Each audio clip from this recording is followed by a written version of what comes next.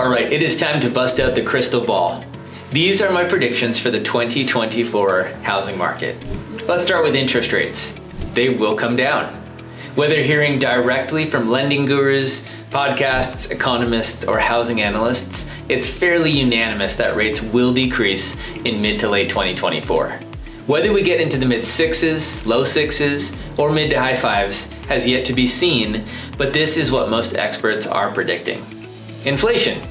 It is trending down, and historically, mortgage rates drop when you have a subdued economy, which will result in either a hot or at least steady housing market. Prices.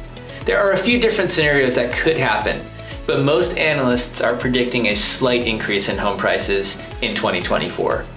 One analyst is suggesting there's a 50% chance that prices increase 4 to 7% this year, a 40% chance they increase 1 to 4%, and a 10% chance that they actually decrease by 1 to 3%.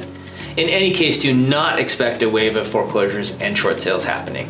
Homeowners are sitting on mountains of equity and on mortgages with rates in the 3 to 5% range.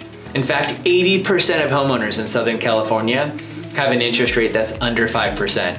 And a third of Southern Californians have a mortgage rate under 3%.